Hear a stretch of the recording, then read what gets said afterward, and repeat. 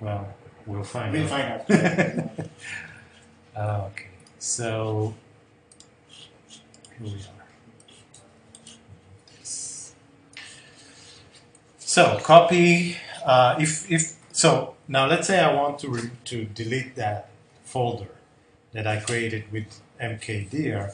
There's a command called rm, which is our move, basically, or remove action. No, I think move and remove is almost the same.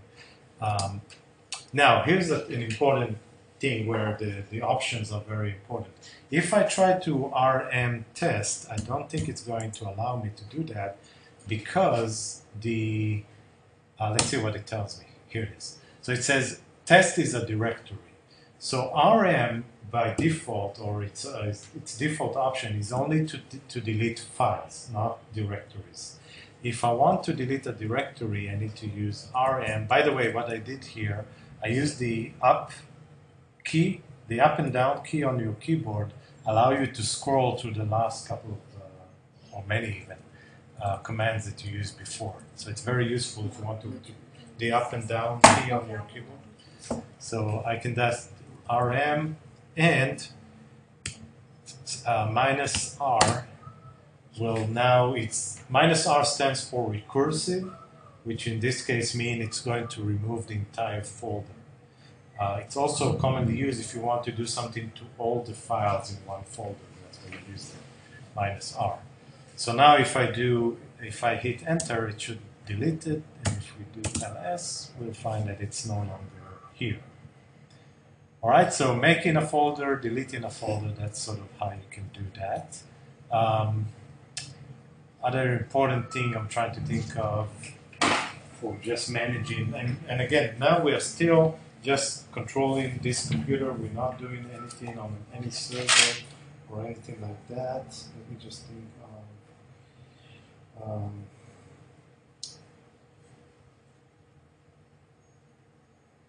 yeah, well, there's actually, let me show you something really quick while we're here. There's actually a lot of, I'm not an expert on that, and there's a lot you can learn about how to do that, but let me create the folder again. And let's go into test. So now we're in the folder. I want to show you a little bit about how to create a shell script. So what we are doing now is just kind of prompting, right, to control that, but we can create a script to do all of that, a Linux shell script. And let me see if I can do that. There's a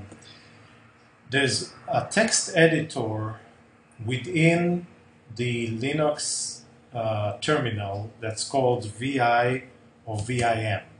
VI is the basic, VIM is the more advanced, although to be honest, I'm not sure what the difference between them is. But VI, and then I give a name of a file, so let's call it script.sh.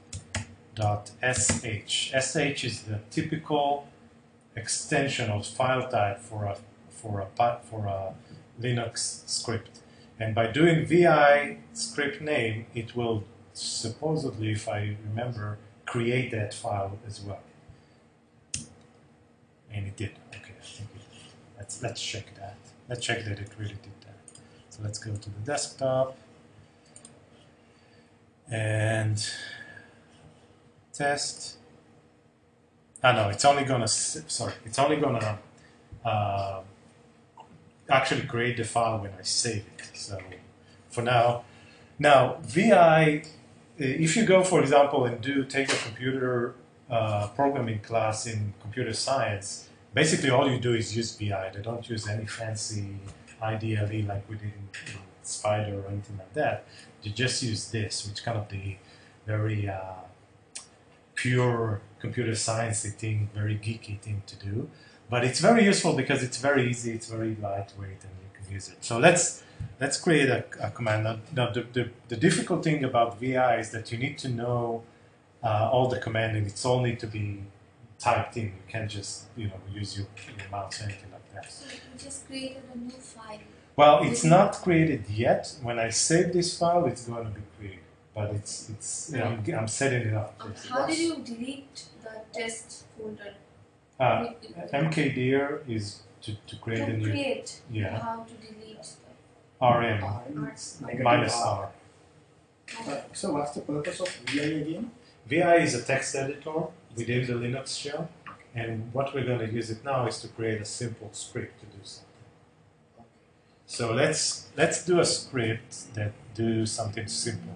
So in order to start typing, if I try to type now, actually it's working. I thought it's not going to work, but sometimes you need to hit Q to start typing. I guess in this case, the Q key. Now it's actually working.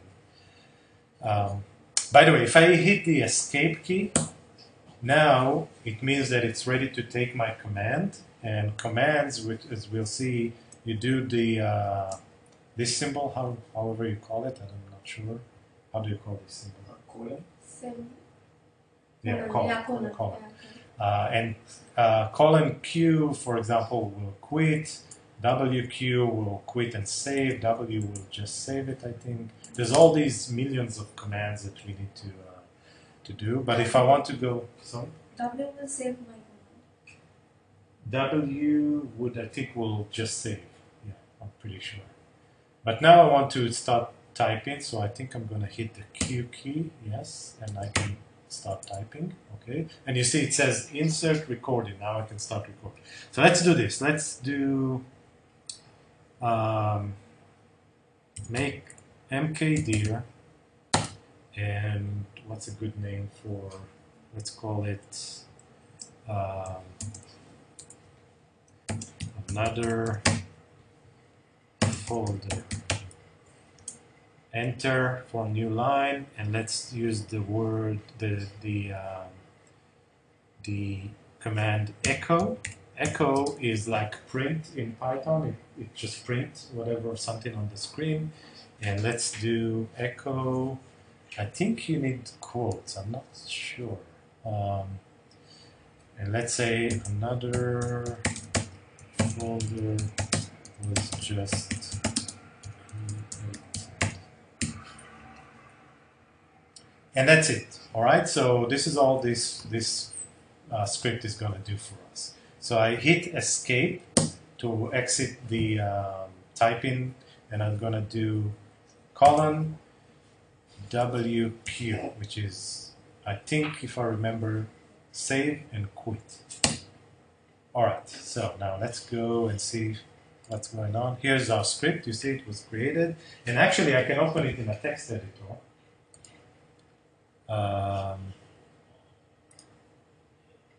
So you see it's here. So we did the right thing. And by the way, if I want to, I can do it in a text editor. I don't have to do it in VI. Text editor actually kind of easier to do. So can this be run in Spider? No, Spider can't run shell scripts. No, this is only Python. So now, right, I have a script. If I want to run it, right, I want to run this script, I use / and the name of the file that I want to run. And for some reason it doesn't let me. Let's see. I may need to do another thing. Okay, that's a good lesson. It's quite common. I don't know why it's doing that, but it's a good segue to what I want to teach you next. You see, it tells me permission denied for some reason. I don't know why. You see, it doesn't have a lot of permissions. Yeah, usually you see DR, W, whatever. It's only allow me to read it, not to execute it. So I want to teach you another command that allow you to change permission. And it's called chmod. Chmod is change mode, and that allows you to change the mode without the permissions. Yes, chmod. Can you see? You want me to make it bigger?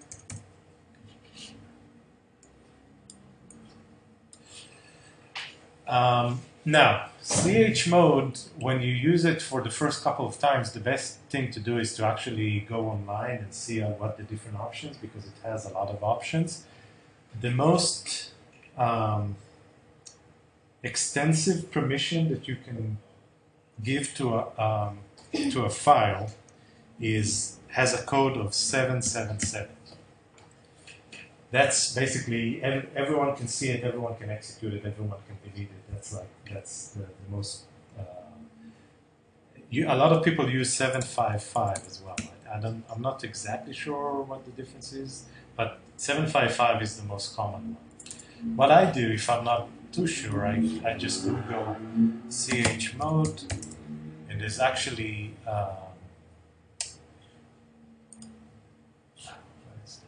there's a site that allow you to kind of visually. Maybe I should Google chmod options.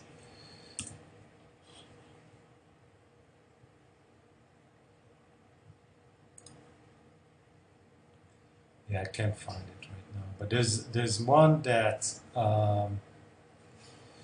that allow you to enter what type of permission you want to give, and it will give you the code that is associated with it. I can't find it. Are you using tab key while writing this?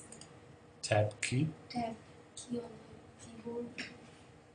No, it's not going to let you do that because this is a specific code that you need to enter.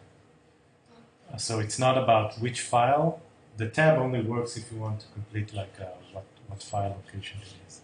But anyway, for 777 or 755 is kind of the permission that you usually need. Sorry. And then you say the name of the file, which is scripts.sh, and that should change the permission. Let's do LSL. And you see now it's much more, there's a lot more, and I bet we can run it now. By the way, if you want to change the permission for a folder, you should use chmod -r, and then the code, and then the name of the folder. So this -r, and sometimes it needs to be capital R. I'm not sure exactly what the rule for that. chmod 777 -r and No, then -r and then 777. And that's just a way to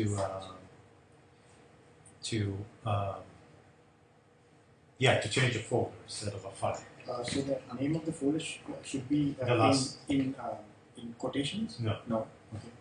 Sir, what did you do to execute this script? I didn't execute the script yet. How did you get permission denied then? I tried to execute it. It didn't let me. So it's // and the name of the script. And let's see if it works. Well, it printed the text and it created this folder, so it did work. All right. So we created a script, we ran the script, we use VI, we can use the text editor if you want to on the Mac.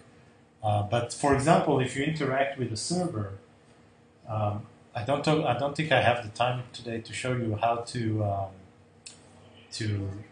do like a Dropbox style interaction with the server. But right, what we're going to do now, for example, we're going to log in. The next thing we're going to do is going to log in into the server. And then we won't have access to visually to the folders, right? We need to do it all through the command prompt. So anyway, I think that's all the basic stuff I had about interacting. But let's go to actually see what we can do.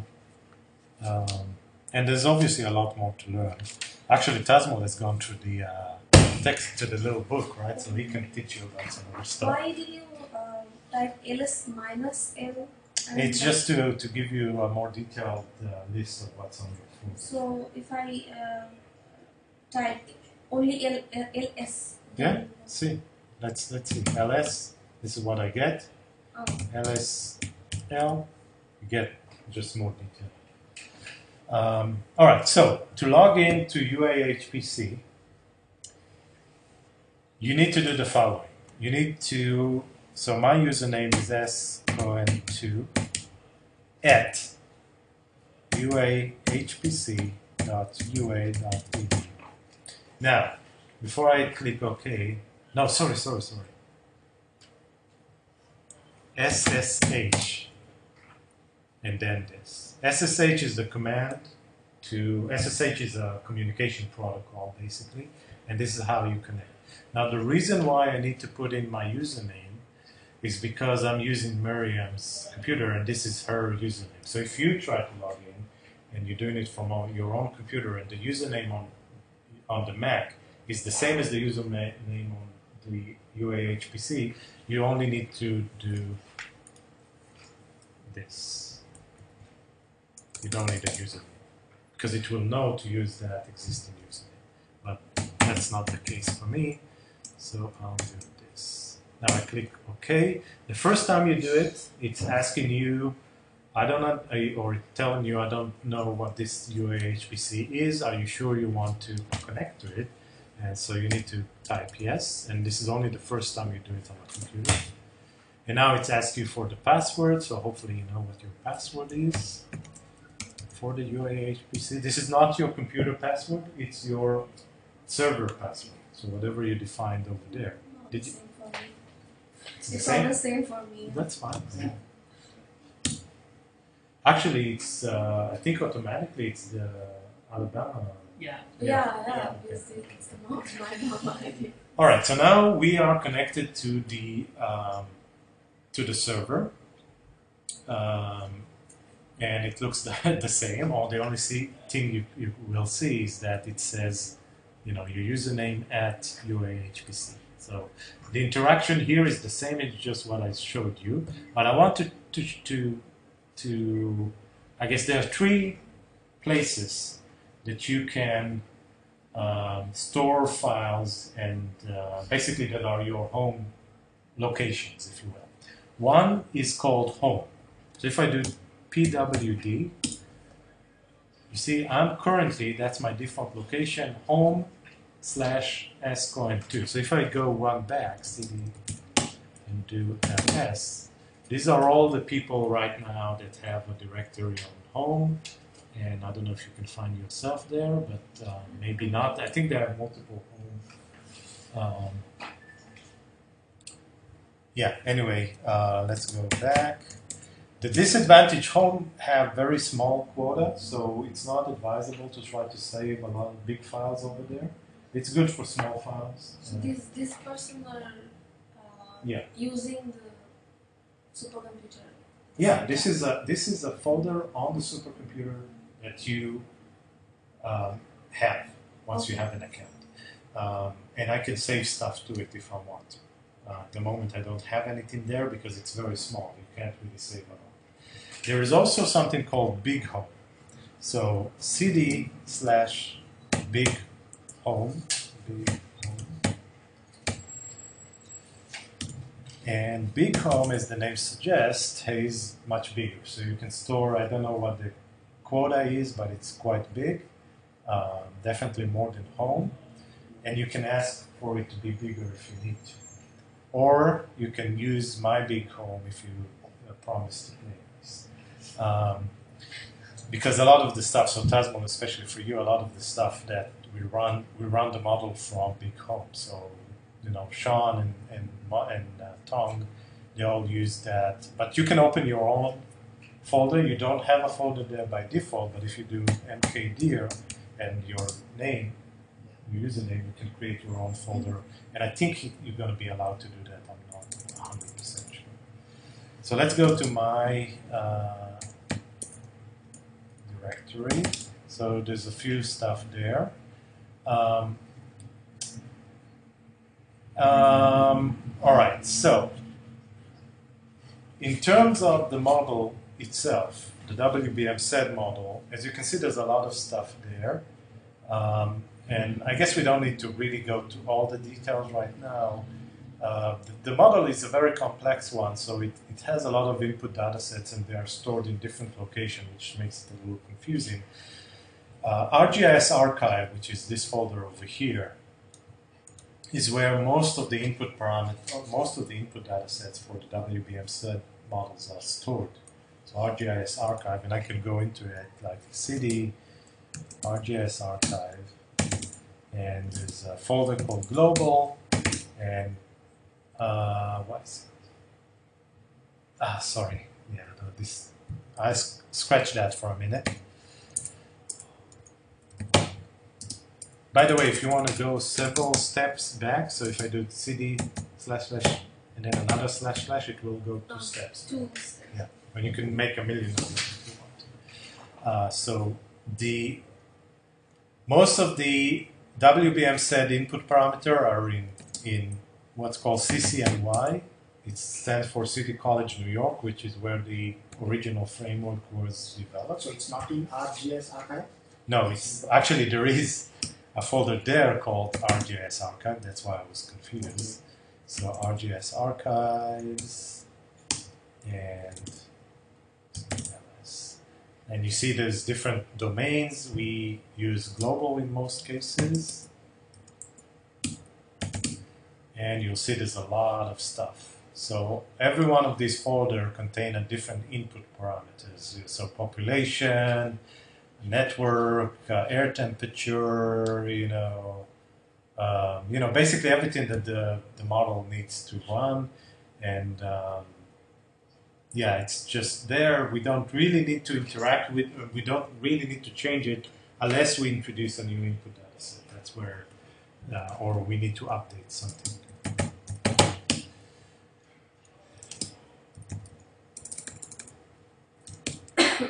So the model itself, the model and the script that runs it are in WBMsed runs.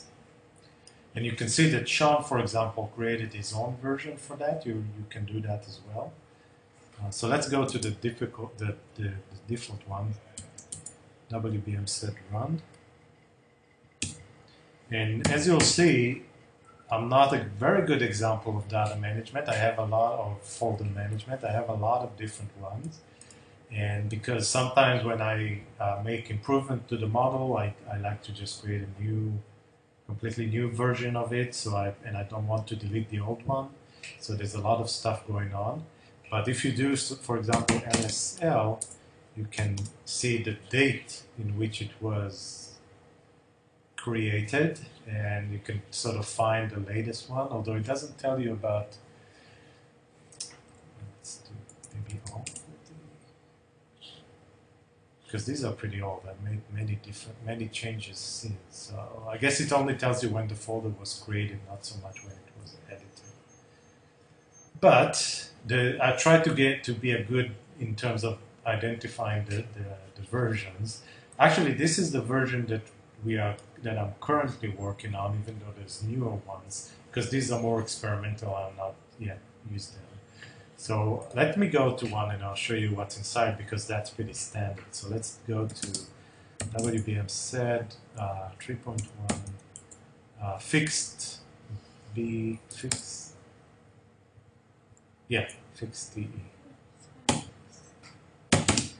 Okay, each one of these will have 2 folders, which are very important. One is called model, which is where the actual model code is. And if you change the model, this is where you do it. Right? And the second one is called scripts, which is where the scripts that run the models are stored. So let's go to,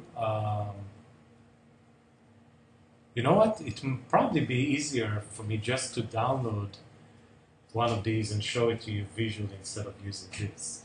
So let me actually teach you, use this opportunity, and I'll teach you how you can download stuff and upload stuff to your computer from a server. At some point I'm going to teach you how to do it a little bit more seamlessly without using the command prompt, but for now I guess it's going to be pretty good. I'm going to start a new shell. Actually, this one seemed to have tabs as well. Oh, I didn't know that. Okay. So there is a new tab. So when you open a new tab, you're now back in your computer. You're not in the new tab is not on the server. It's still here. I didn't want to log out. That's why. But this is now looking at the computer. There's a command called scp. So cp is copy. So if you want to copy a file from one location to the next or folder, you use the cp command. scp is copying from a server using the SSH protocol. So the scp command works this way. You need to identify. The first thing you do is you identify the location of the folder that you want to copy, or the file. So we want to copy this folder, WBMsed 3.1, blah, blah, blah. So what I do, look at this trick. I'm back on the server, pwd. So I know this is the location, right? So I just copy it. Here, back on the computer, people are excited about the game. So, S Cohen 2, this is my username at UAHPC.ua.edu,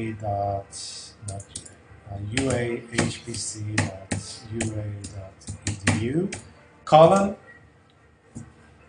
and I'm just going to do Command V to paste the location of, so this is the folder that I want to copy, and let's say I want to copy it to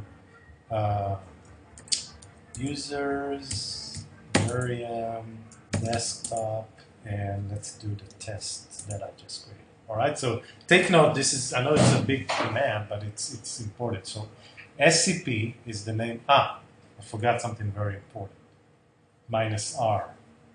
So if I'm doing on my computer, then I will not type this one. I mean, yeah, if you do it from on your computer from one folder to the next, you don't need the whole username at UAHPC and all that. You just do this folder and space and that folder. This is where it's going.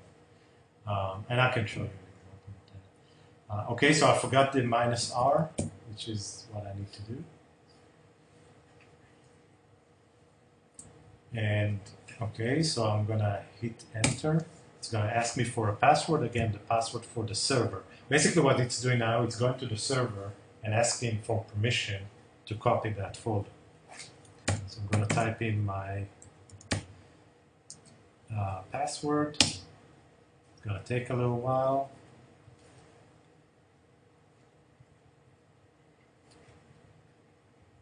There's a lot of stuff. And it's done. All right, so now if you go here, here it is, and let's make it bigger somehow.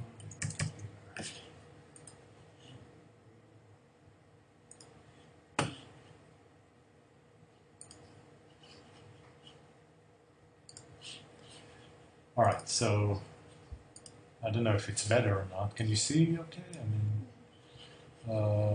let me try again to make it bigger. All right, so we have two folders in the model, the WBMsed model. As I said, script and model. Let's start with the model. The model itself, at least at the moment, this architecture actually tends to change a little bit. It has three folders. The cmlib and the mflib are libraries that relates to the model run and stuff like that. You don't need to change them. You don't need to modify them unless there's a new architecture that comes from the CCNY group and we need to change that, because sometimes they change this. But for now, we don't need to worry about it. This is actually will be important, these two, when you try to install this model on a different computer.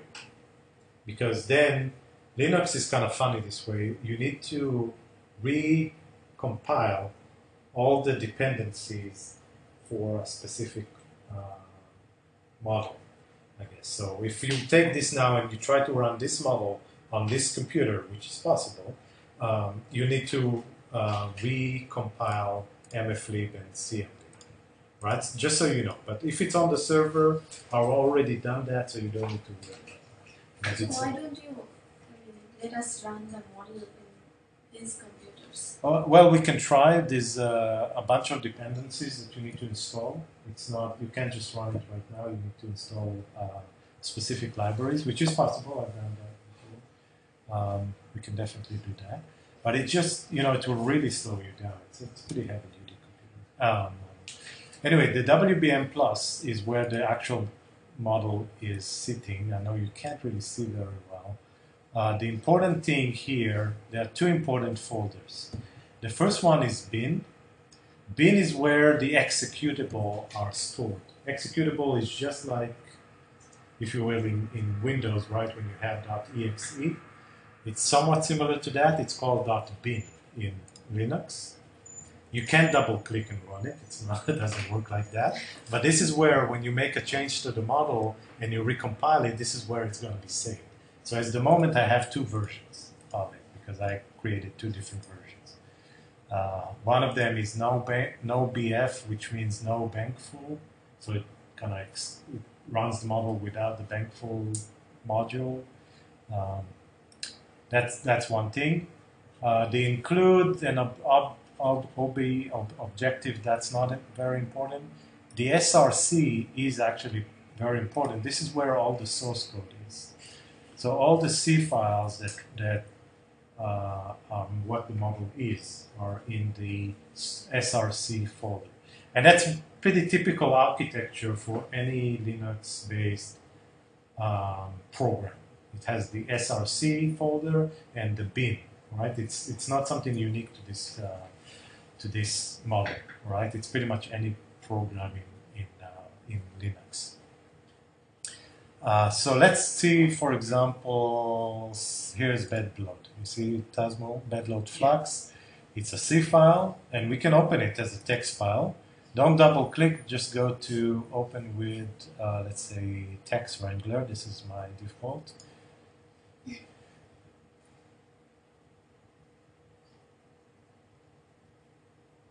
So this is just the C folder, C script that, I mean, I'm not going to go into the exact syntax that we need. There's a very specific for this model, but this is how it looks. This is how you would change it. If you need to change something, this is the file that you will change the model itself. And then after you change it, you need to compile it. So just changing the text is not enough. You need to compile it, and I can show you when the time comes, if you do need to do that, I can show you how to do that. The next folder that I want to show you is that script. This is more likely the one that you'll need to use because this is this is how you run the model. And the way WBMsed is set up, or WBM is set up, it has that C files and the C executable, but that C executable, after you compile it and it's now ready to be used, it's controlled by those shell script, the .sh script that you see here. And there's a lot of them just because, as I told you, I'm not very good at deleting stuff, so there's all these versions, but really all you need is one. So let's open one that is fairly recent. Let's see. I think this should be pretty new. And again, you can open it in Text Wrangler. Now this is a very complicated shell script, and the manual, the WBMsed manual, tried to explain a lot of the options that are in here, and I guess I can't, but I thought we can zoom it a little bit. Yeah, I don't want to really go into that right now of how to modify, but this is basically how you control the model behavior after you, so not the parameters, but actually, so what's the name of the inputs, what outputs are going to be generated, where are you going to save the output to, you know, what type of, for example, evapotranspiration module you're going to use. So all this stuff that you control the model outside of the actual code itself is done with that shell script. This is why it's a little bit more complicated. So it doesn't, you don't input your values here? No, you do. This is where, so I'll try to explain it differently. You write the model, right? The model will calculate the hydrology, for example. Right? And it has a certain number of equations and all that. And the model also has input parameters like, let's say, precipitation and evapotranspiration and temperature and so on and so on. But you want to make a model generic enough that you can input different data sets without needing to change the code itself. So the code is independent of the input. You create the code, it's ready to use, and if you do your work well, it's you can use any input parameters. So this is the code. No, this Okay. is actually the where you enter all the We can parameters. change. The code is what the B was basically, the C files and the B. What's called the model folder. The script folder. SRC, I mean source files.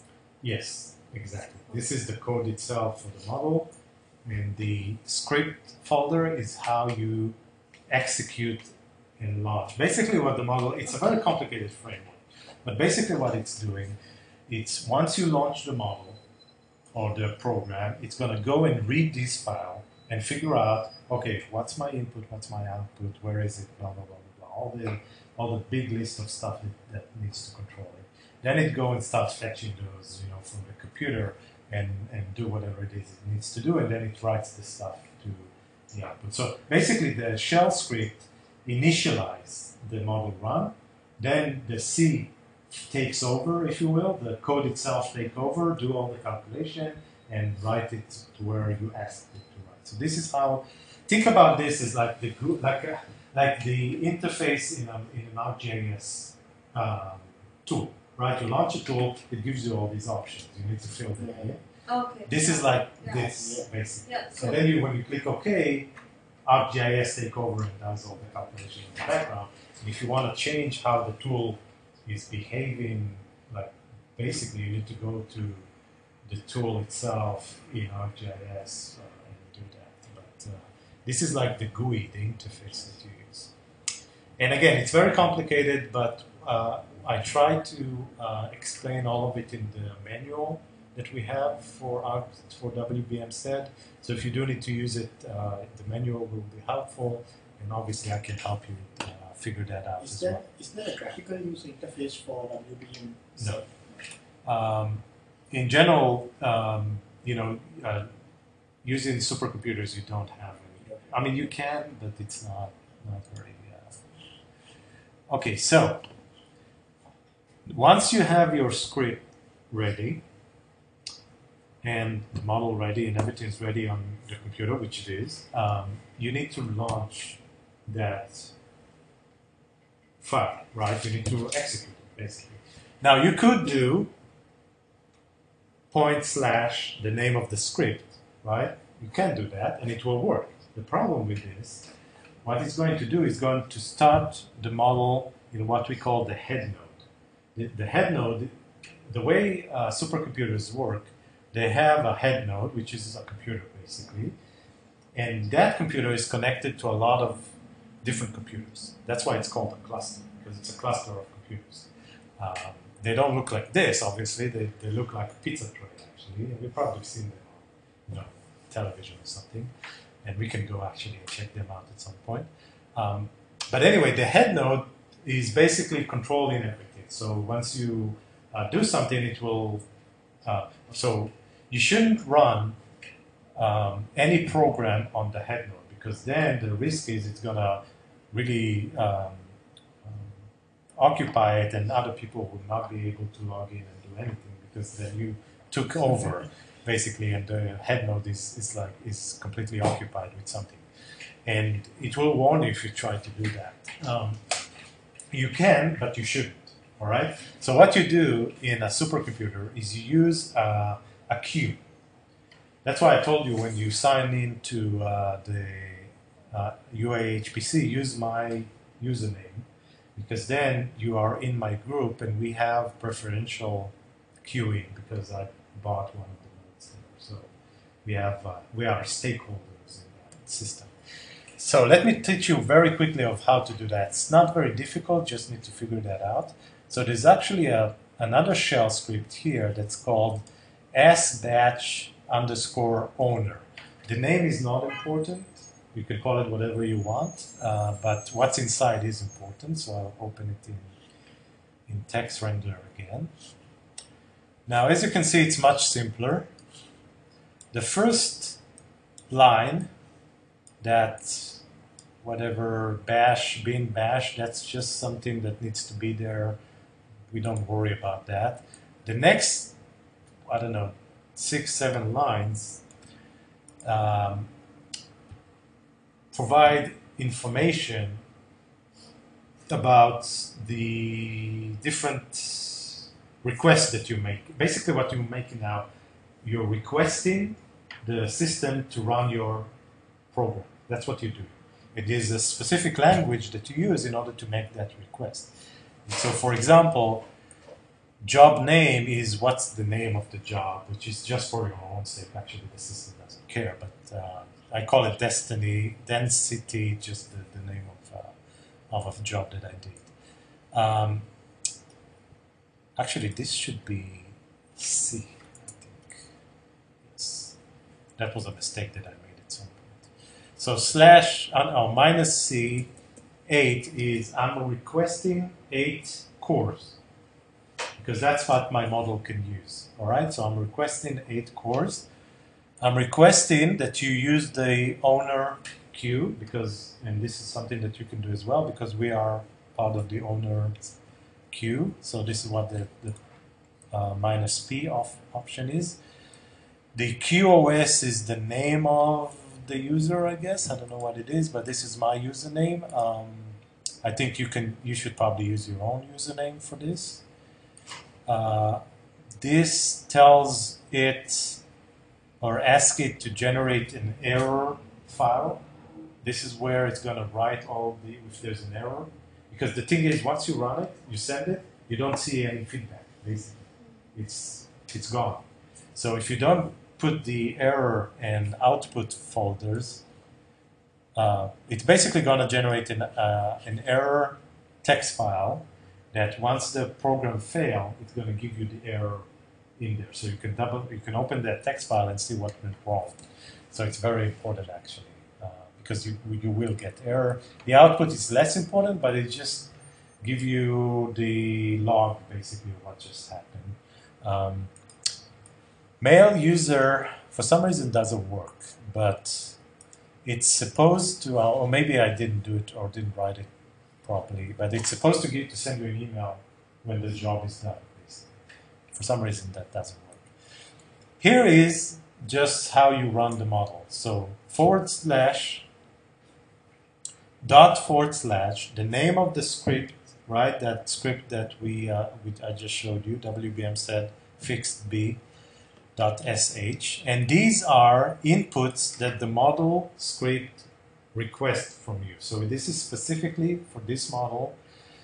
The first input is global, which is what domain you're going to work at. So most of what we do is global. The second one is the resolution that we're going to use, which is 0606 minute in this case. And the third one is either dist or prist, which is dist is for disturbed, which means that it activates all the anthropogenic parameters like dams and irrigation and so on. And prist is pristine, which doesn't have. So this is specific inputs that this shell is requesting. So let me show you. Now we are now on Miriam desktop, which is not very helpful because we can't run it from here. So let's go back. Let's go back to the terminal and go back to the UAHPC. So let me show you something. All right, let's say I try to run WBMsed, yeah, so I should be able to do this. Let me just copy this. Wait, no. CD scripts, yeah. Now let's try to run one of those folders.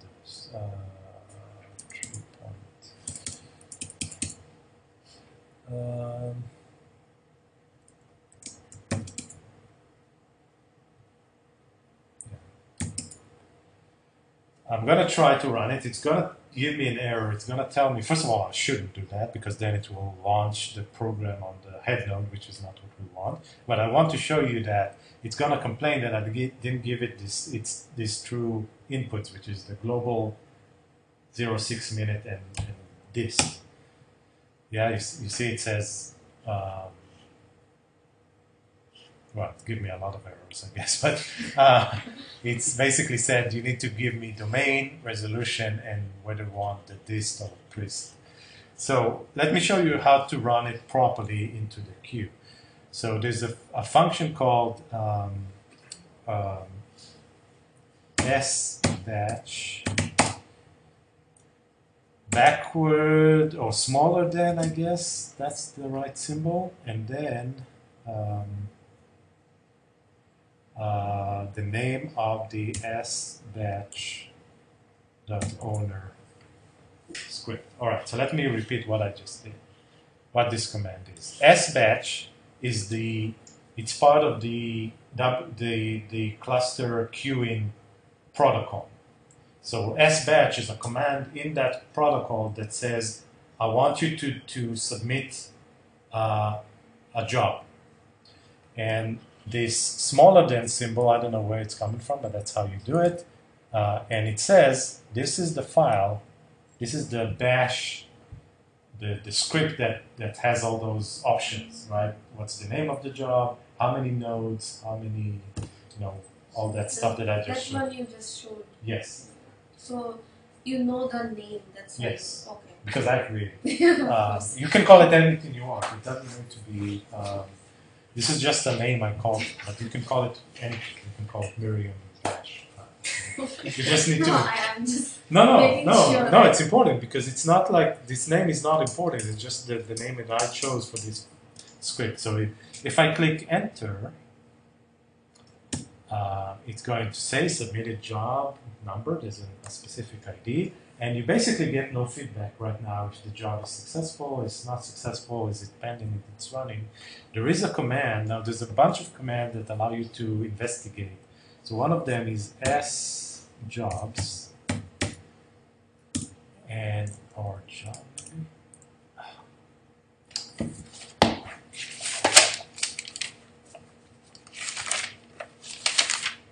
Sorry. It's called SQ.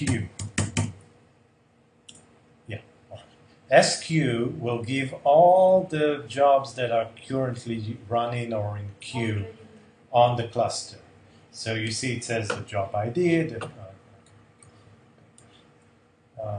job ID, the partitioner, is it owner, is it main, the name, here's ours, the user, the time. So this is a good sign. It says it's R means that it's running. Q means that it's queuing, it's in queue. And if you don't see it, it means that it's crashed. And because it's such a long list, what I like to do is SQ minus U and then my username. What this is going to do is going to just show my jobs, not anyone else's, right? So we see the ID, the petition, meaning it's in the owner queue, the name, and all that. It also tells you which computer, which node is it currently running at, and how many nodes, and so on, and how long has it been running.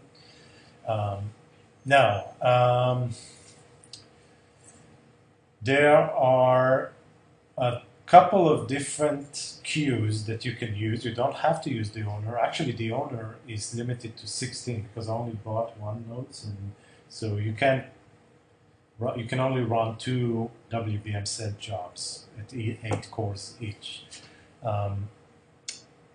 But you can use the other queues. You can use the long queue, which allow you, I guess, 2 weeks of runtime. You can use the main queue, which only allow you to run stuff for 24 hours, I think, but it's bigger.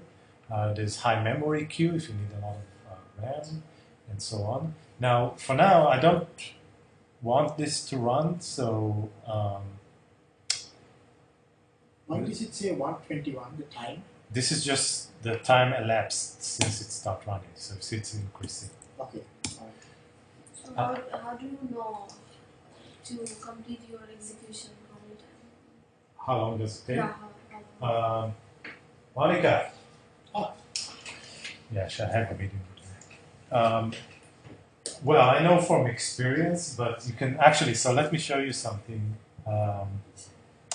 I usually save my stuff to a different directory called groups1, grps1. This is, I basically bought memory allocation on that. It's 2 terabytes that we have available because Big Home is small. There's also something called Scratch, which you can save stuff, but it only allows you, every month they scratch it, so you can't save stuff for long. So groups1, and I have a directory, and you're welcome to use it as well. And you may be able to even create your own. So you see Tong had one there, and Sean Carter has one. So I usually write to the WBMsed runs. Now, in a nutshell, I kind of need to finish because I'm meeting with Monica.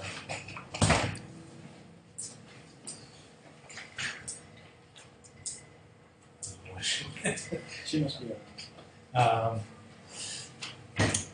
the WBMsed create 2 main folders.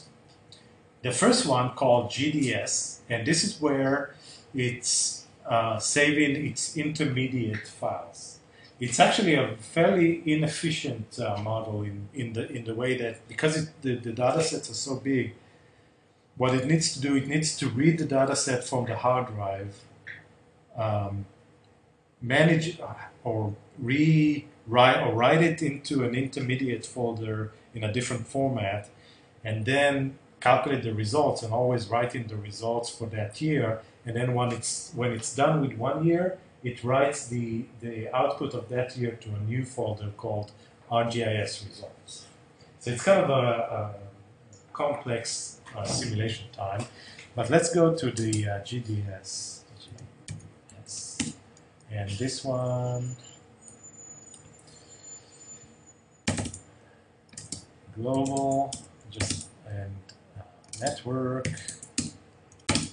Okay, here it has 3 folders and 1 file.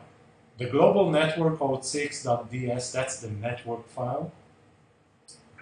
So this is the stream network, or the river network that it's using, and that's one of the first things that it will try to generate or write. We have the common and disturbed. These are intermediate input files that it writes, and it writes them on a yearly basis. So every year it will write a new one. So it will, basically what it's going to do, it's going to write all the input, the intermediate input for that year, let's say 1980, going to do all the calculation for 1980, going to write the result to ArcGIS results, and now start from 1981. So it's gonna, there's also a spin-up cycle that you need to do, but that's a different story. So a really good indication of whether the model is running or doing something reasonable, or it's the timing, is to go to the, in this case, the GLIM is the name that I gave this simulation. So this name can be anything, basically. GLIM. So there's a long list of files. This is an old simulation, so it already has, you see, all the way to 2010. But basically, this is where all these files are going to be written. So when the model is working, it's almost always going to write something to that folder. So this folder is very active. It's only going to stop writing when it's going to write the output to the ArcGIS result, which can take some time as well. So now, let's say I want to kill this job because I already ran this simulation. So we said SQ. Actually, I can use the. Here it is. And so I do S cancel. I think cancel, and the name, the ID. Did I? Okay, so it's not. So this is how you kill a job while it's running. The S cancel and the ID of that job.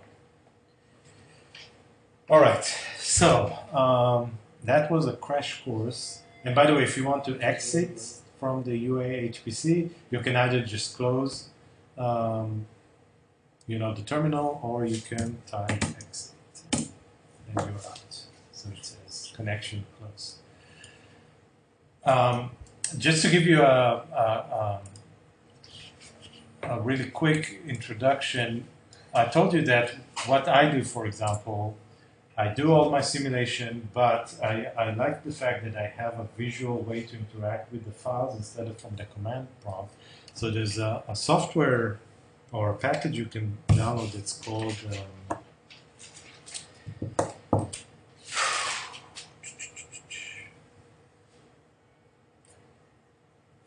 Fuse, Mac Fuse.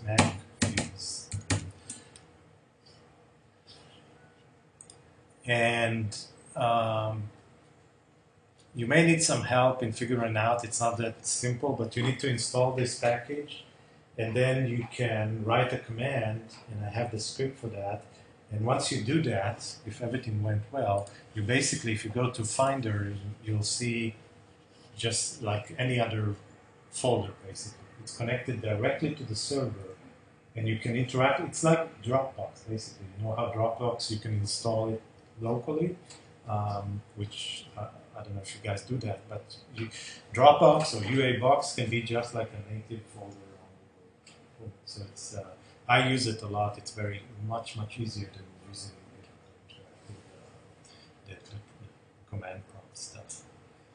So you can try and install that. It's not that easy, but actually for your computers, because you still, most of you probably didn't update the Mac operating system, you can use a program called Mac Fusion, which is a little bit easier to use. And the instructions are also, no, that's not it. Here it is. And there's an instruction of how to use it. It's very visual. You basically define the, location of that server and what's the address, and you do mount.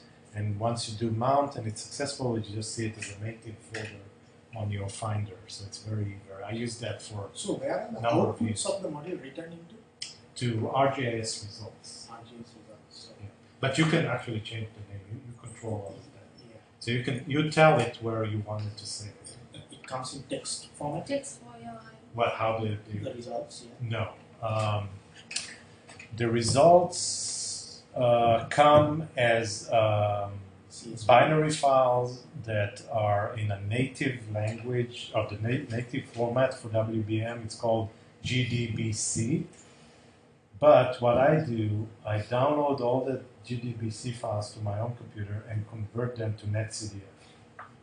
And NetCDF is much easier to use because there's you can use Python, MATLAB, anything, even ArcGIS to interact with NetCDF. So I use NetCDFs.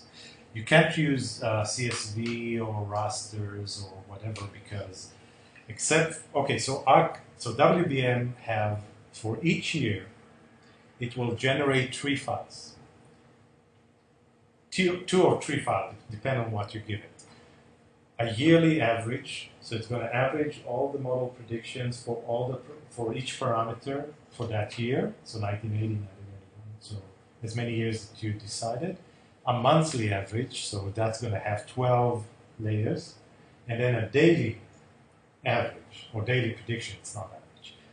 So then you have 365. That's why you need to use NetCDFs or something, because it's one file that contains 365 layers.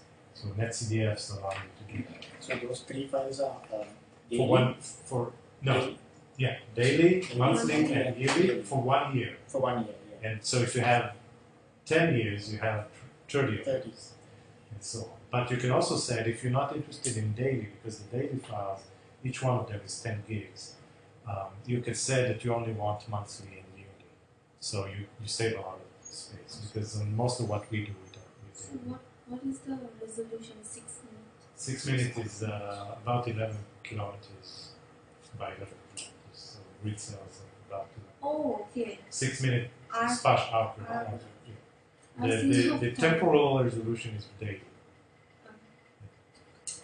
All right, let's go see